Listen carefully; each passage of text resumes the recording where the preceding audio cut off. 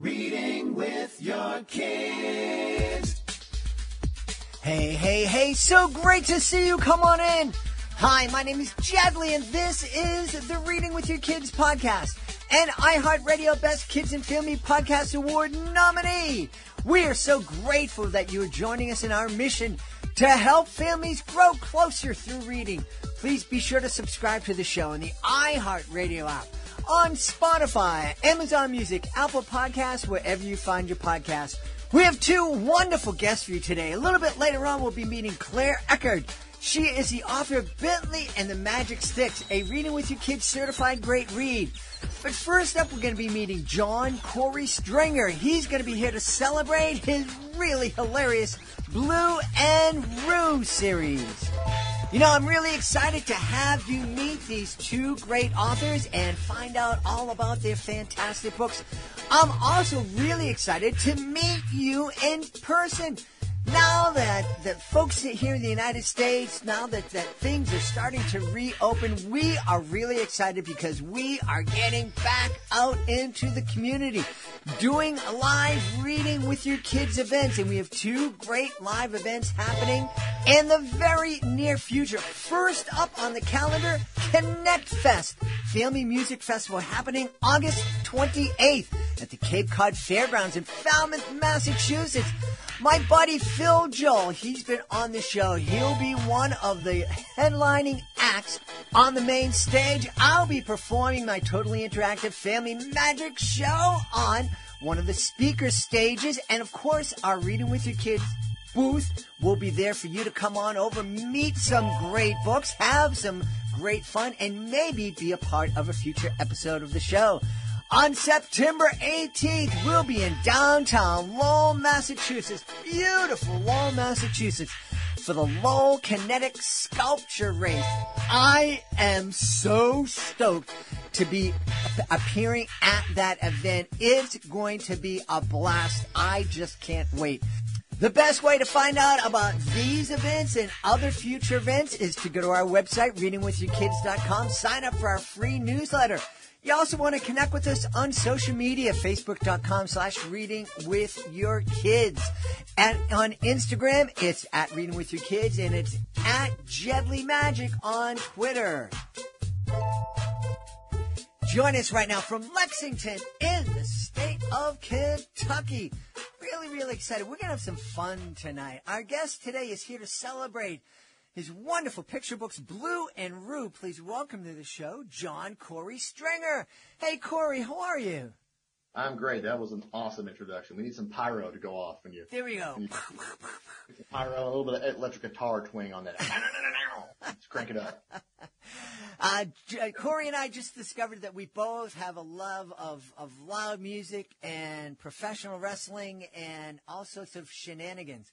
So we're going to have a good time today. Why don't we start by you introducing us to Bloo and Roo? I understand this is inspired by real dogs.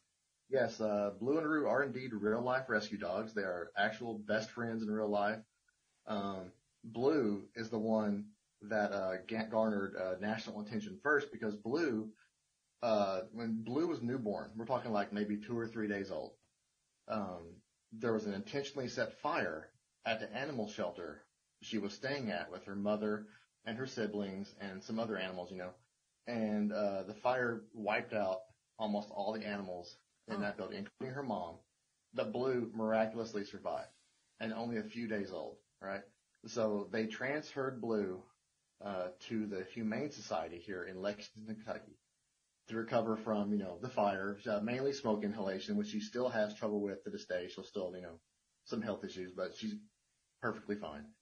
So they stayed there until Bloo was 8 weeks old, at which point my wife and I just adopted her. Like, we saw her and saw those blue eyes, and we just snatched her up, and almost instantly Bloo's personality started coming through. Just, it's exactly the way it is in the book. Bloo is a lunatic, no respect for personal boundaries or property value or anything. Bloo just goes nuts. And then shortly after she started living with us, she met Roo, who was another rescue dog. So they instantly became best friends. They see each other every day. They play. They have sleepovers. They hang out. And then their shenanigans together, I was like, I gotta, this is gold. It's gold, Jerry. It's gold. So I had to start, drawing pictures, and that's how I started drawing these little doodles of Bloo and Roo doing things. And people really liked them, and then I just thought of a story. And so the first book was called Night Night Blue, and that was a full-on children's book. I mean, we're talking like for preschoolers, kindergarten, stuff like that. It rhymed. The humor in it was more gentle. And then as the series progressed, it got more cartoonish, more like Looney Tunes. And then I introduced the Roo character in the third book. And as soon as I brought the Roo character into the books, it completely changed. They became not just for children, they became for everyone, like a Pixar movie or Garfield, anything like that. And now they skyrocketed as soon as with the introduction of Roo, and it became a comedy team. And now they're all over the world. And I am just amazed that people in India, man, like they love Bloo and Roo. It just blows my mind. That's awesome. I just have to just acknowledge it. What a horrendous, horrific thing to burn down an animal shelter. We celebrate the fact that, everybody here on Earth, we're all human beings, but sometimes people just lose that in themselves. So so thankful that Bloo was able to survive that, and thankful that you and your wife. Absolute miracle. Bloo survived. Yeah. And so wonderful that you and your wife gave Bloo his forever home. And we work for Bloo. Blue's the boss. Make no mistake. Did you always envision yourself writing children's books? No. Now, I've always drawn cartoons and have written my whole life, but prior to my life, as I'm doing now, I was an actor in truly, truly terrible independent movies. Such cinematic classics as Santa Claus versus the Zombies in 3D. So you get the idea of the kind of movies I was in. So I wasn't exactly knocking down Oscar's door. I was, disappointed I didn't get a Lifetime Achievement Award for my brilliant performance in Telephone. But no, I never expected to be doing what I'm doing now. But I am so happy. I've never been happier. It is once you start getting laughs from people, audiences, like of all ages, who love these books and the cartoons, you get addicted to it. Mm-hmm. And you just want to make them laugh harder and harder and harder and longer and longer. That's why each book in the series has gotten progressively more crazy. And I couldn't be happier. That's wonderful. I'm wondering, one of the things that I'm hearing these days as I'm listening to comedians talk, they're saying that it's becoming, doing comedy is more difficult these days because people seem to have, they're hypersensitive about almost everything. Is that something that you're running into at all? Believe it or not, no. And I'm really surprised that either people aren't paying that close of attention to the jokes I put in the books, because there are background jokes for the parents and the grown-ups, who have to read these books a million times to their kids. Like, slapstick up front is for everybody, primarily the kids. Like, they really like the funny illustrations and, stuff like that. But there are background jokes, and the background jokes are I'd say they're more PG rated, like they're just the little twinge of darkness to them. But no one has complained about them. So, like, I have a running joke where each book, there's always a bookshelf. If I can fit one in the book, and I put funny fake book titles in them.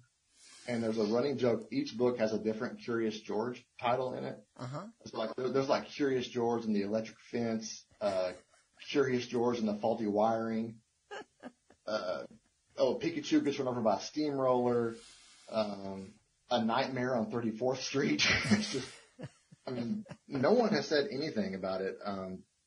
I'm super lucky about that. I won't like push the envelope too much, of course, because they are in children's books, but I do like to have an edge to it because I don't like cutesy comedy. Or cutesy children's books. I think they get enough of that. That's why I just like pure slapstick. That's all it is. If you could put the Three Stooges or Laurel and Hardy in a cartoon, that's what it is. I was just watching the Stooges over the weekend. Who's your favorite Stooge? Who's your favorite Stooge? It's Curly. Right answer. Correct. Okay. Yes. Unfortunately, as much as I love Curly, I look more like Larry these days. I'm the one who's Curly. I don't know. Can they see this? Is this just going to be audio or can they see the video? Okay. You guys can't tell, but I am literally as bald as my character in the books. I am indeed the big bald guy. Well, so, bald is beautiful. One of the highlights of my life is I actually saw the Stooges in person on stage. Shut up. Yes. No. Mo, Larry, and Joe. Curly Joe DeRita. Mm-hmm. Yeah, it was at we had a theme park here in New England called Pleasure Island. It didn't stay open very long, but they would bring in live acts, and the Stooges were on stage, and I got to see them when I was about 7 years old. Oh my God, I would have lost my mind if I met the Stooges. That is incredible. I'm so jealous of you. Well, I did. I can't say I met them, but I was in the audience and see them live. To be like breathing the same air as the Three Stooges. I mean, even if it was Curly Joe. I mean, but oh my God, I would have begged Mo to hit me. He's like, please smack me, call me a numbskull, anything. Well, incredible. That is, what humor. One of the things I understand that not everybody loves the Stooges, and No, not everybody. they're wrong, but no, they don't. And we all have different tastes, but the wonderful thing about technology is that if you don't like something, you can turn it off. You can change the channel. If there's a book that you find in the bookstore that you don't want your kids to read, don't bring it home. No. Copy is incredibly subjective, and what one person finds hilarious, like another person will just look at it and they may chuckle, or they'll say, "I just don't get that humor." Like I don't get the kind of like a lot of critics will say, "Oh, the funniest movie ever made is something like Some Like It Hot," or something from Woody Allen, and I don't see it. I don't. If you ask me, I think the funniest movie ever made is either like Duck Soup or Airplane, The Naked Gun, something just completely crazy. But to each his own, Yep. Yeah. Well, it's obviously we have a lot in common because we have the same. we just don't have hair in common. We just don't have it. Well, we are both wearing hoodies. I can see. Oh, absolutely. Yes, I am dressed as an Easter egg here in my tie-dye Baltimore hoodie that my wonderful daughter gave to me, and you are wearing your Blue and Roo official hoodie. I am a walking billboard. I'm about the size of a billboard too, so it works out. Wonderful. You said that you're hearing from people all over the world telling you that they love Blue and Roo. What kind of things are you hearing from folks? Mostly how funny it is. I get a lot of, it's so cute, it's so cute. Some of the stuff I don't understand is I'll have to type it into Google Translate, and you can't really rely on Google Translate, so you get stuff like, "Oh, toaster, make happy," just nonsense back. But I'll always say, "Oh, thank you, I appreciate it."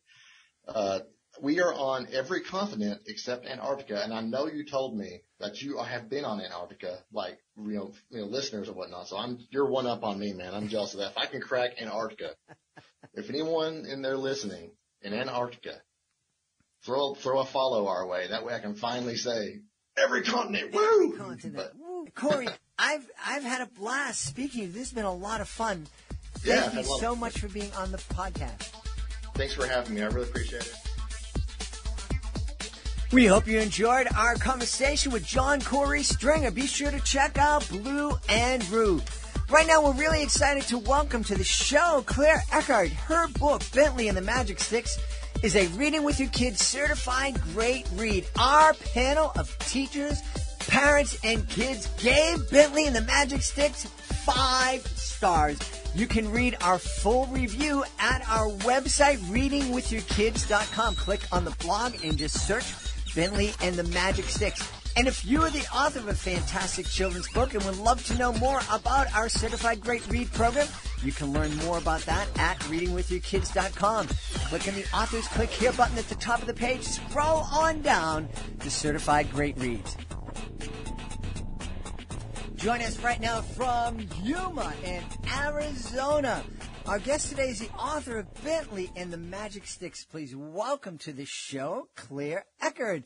Hey, Claire, welcome to the Reading with Your Kids podcast. Thank you so much, Jed. I'm so happy to be here. I'm so excited about this book, and I can't wait to talk to you about it and share some information with your audience. So I'm ready. All right, well, then let's jump right into it. Who is Bentley, and what's he doing with Magic Sticks? Well, that's a good question. So Bentley is actually two different characters. There's a real-life Bentley. There was a real-life Bentley. Unfortunately, we lost him. But he was an absolutely magnificent dog that I rescued from the Humane Society here in Yuma. And unfortunately, we only had him for a couple of years, but it was like a really good couple of years. And he taught me so much. And you know, I think I gave him a good life while he was with us, and he just inspired me to write this book because he was, first of all, almost a prehistoric looking dog. He was so big. He was so big, and he had a coat like a buffalo. You know, it just felt like a buffalo when you touched him.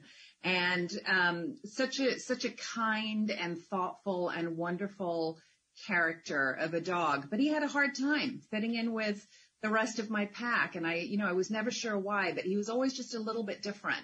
So it took a while. And unfortunately, I don't think he'd been treated very well before we got him, which is sometimes the case. And so, you know, we had to spend a lot of time nursing him back to health and teaching him how to be part of our family and part of the pack.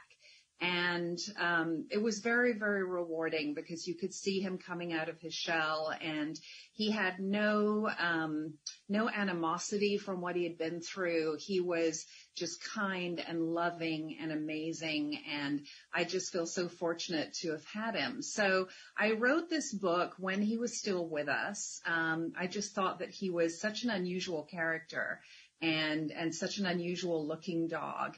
And so I wrote this book, and I also wrote it with the intention of showing a little bit about, you know, how it is when you don't quite fit in and you feel a little bit different, and how you navigate that. And I think a lot of us have been through that situation in life, and a lot of kids go through that situation. So I thought Bentley could be a really good teacher, and I hope I've done that. Yeah. You know, I just want to point out, there's so much I want to talk about, but I just want to point out something that really impresses me. A lot of times when authors come on, you know, they talk about the lessons that kids can learn and the fact that, lots of kids go through this and kids go through that and kids feel this. And something that you did, which is different, is you were talking about the fact that all of us can feel like we don't fit in sometimes. So it's not just a lesson that kids can learn from. It's something that all of us feel from time to time. And I really do think that that is something that all of us feel. And, you know, because we're parts of so many different groups or tribes or circumstances or whatever. And we might feel uber confident in one area of our life, but there are other areas in our life that, I don't know. These people seem like they got so much more going on than I could ever think of having. Yeah, that's so true. And, you know, I think that, of course, our childhood is where we learn so much and we're influenced by so much, but that doesn't stop, you know, when we become adults, right? It just keeps on going, and life is a learning experience. And I learned so much just, you know, from writing this book and thinking about some of these things that I've brought up in this book. And I think that it's a really, I have a friend of mine, she's 97, she's wonderful, and she says to me, she says, you know, Bentley and the Magic Stick is a book for all ages. It's not really just a kid's book, you know, it's a book that the parents will enjoy reading to their children and that they can also relate to. And first and foremost, I want my writing to be entertainment, right? I want kids to be entertained by it. I don't want them to feel like I'm preaching a lesson to them. So first I want them to be entertained, but then if it can give them something to think about or something to learn or something that will make them feel more comfortable in their lives, I think that's just an added bonus. So I think hopefully we've done that. You know, they like you to categorize books, right? The bookstores want them categorized, and I had put this one sort of in a 4 to 8 age group level, because I had to. But you know, really, it's a 0 to at least 97. Because how old my friend is. It's somewhere in that range, right? I don't know that they have a bookshelf that says that. But, yeah, I just think it's so cool. And I have to say my illustrator, Ann York, did the most fantastic job with this book. I mean, it's vibrant and it's alive and the characters are so endearing and they're all so different. And she really managed to capture all of their different personalities in her illustrations. And I think that that's one of the things I enjoy so much about it. And in the feedback that I'm getting, kids are really drawn to this book because of those colors and those illustrations. So definitely a lot of credit, you know, goes to Ann York for doing that and bringing my characters to life. I love that you're talking about Bentley having to learn how to fit into your pack. That sounds like there's more than one dog in your home. Oh, yeah. Yeah, you know, I volunteered at the Humane Society for about 10 years, and then I became a board member.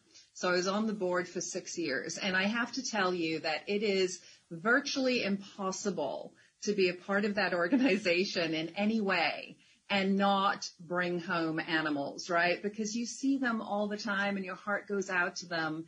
And you know you can't help them all, but, you know, you can help some. And if you can help a few and your friend can help a few and your family can help a few, that's how we get them out of the shelters. And that's so important. And Bentley was just, you know, a great example of a dog that really needed a change in his life. And through the incredible support of the shelter system in this community, you know, he managed to find a wonderful home. And even though his life was kind of short, he had a good life for those last couple of years. And I'm just so glad that we could offer that. And now to see, I have to tell you, one of the best things of this book now being out there and in the hands of children is to see all of the photographs that their parents are sending me of them sitting there, you know, with a big grin on their face, reading their Bentley book. And I think, oh my gosh, now his life is touching so many other people and so many kids. And I can't even describe how that feels, you know, as a relatively new author to know that this dog that I love so dearly and this book that, you know, took a lot of birthing and creation more than I ever imagined, you know, that it would take, is now out there and being enjoyed in so many different communities. I actually have people in England and people in Australia who are reading this book. So it's getting out there. It's pretty amazing. That's wonderful. And I love that this story came about because you chose to love a living creature. And by opening your arms and expressing love, you got so much love in return, and that love spread, literally, as you just said, throughout the world. True. It really is a ripple effect. It's a ripple effect. And, you know, Bentley was one of 3 dogs that I have. I usually have 3 or 4 at any given time. I've got 10 horses. I've got a miniature mule. I mean, you know, at a certain point in time, I had multiple chickens and tortoises and all kinds of things, especially as my kids were growing up. And we've really been a family of animal lovers. And I can't imagine our family without animals in it. I just can't, you know, because they give so much to us. And one of the best things to me about animals is they don't judge us. Mm-hmm. You know, just love us, whatever. We can be having a bad day. We can even be ignoring them because we're busy, but we turn around and they're there for us whenever we need them. And I think that children learn so much from having pets. And from knowing animals and knowing, the love and the joy that animals can bring, and also the responsibility, of taking care of them, and even the lesson of death, which is how a lot of children are first introduced to end of life. And I think that it's just such a gift. I mean, they are truly angels on earth. That's how I think of them. They are our support system, our friends, our family. And I can't imagine life without my animals. So always grateful for them. Hey, yes. I know that people are going to want to know where they can go to find out more about Bentley and the Magic Sticks, and also find out more about you. Yeah, well, luckily he's out there on all the normal kind of .coms like Amazon, Barnes and Noble, Target, Walmart. You can pretty much find the book anywhere. And then as far as me, I have to say my website is just undergoing a big transformation right now. We're just getting it really up and running and adding my latest release, which just came out, to it. So it will be at www.claireeckardauthor.com, but it just may not be working for a few more days. So it should be up and running here pretty soon. Well, we're really excited to have had you on, and we encourage everybody to check out Bentley and the Magic Sticks, written by our guest, Claire Eckard. Hey, Claire, thanks so much for being part of the show. You are so welcome. I've had so much fun, and I will come back anytime. Please be sure to join us for the next episode of the Reading with Your Kids podcast. Our guest will be Ruth Maley. She'll be back to celebrate her brand new book, The Power of Kindness. It's a beautiful book. You are going to love it. And Ruth is a fantastic guest. Hey, if you are a parent looking for a great book to add to your family library, you definitely want to check out our website, readingwithyourkids.com. Click on the Parents Click Here button at the top of the page. Scroll on down to Certified Great Read. That's where you can find out all about Bentley and the Magic Sticks, the great books from Ruth Maley, and so many other authors. It's all on our website, readingwithyourkids.com. Want to thank the folks who made today's show so wonderful. Of course, we want to start by thanking our guest, Claire Eckard. Please be sure to check out her certified great read, Bentley and the Magic Sticks. Also want to thank John Cory Stringer. Be sure to check out his hilarious Bloo and Roo series. Also want to thank my team, Alejandra Doherty, Fatima Khan, Justina Thompson, Helen Frazier. I want to thank my beautiful wife for all the support she gives me. Most of all, we all want to thank you. Thank you so much for taking the time to join us today. And as always, thank you so very much for taking the time to make the world a better place by reading with your kids. I'll be looking for you in the next edition of the Reading with Your Kids podcast.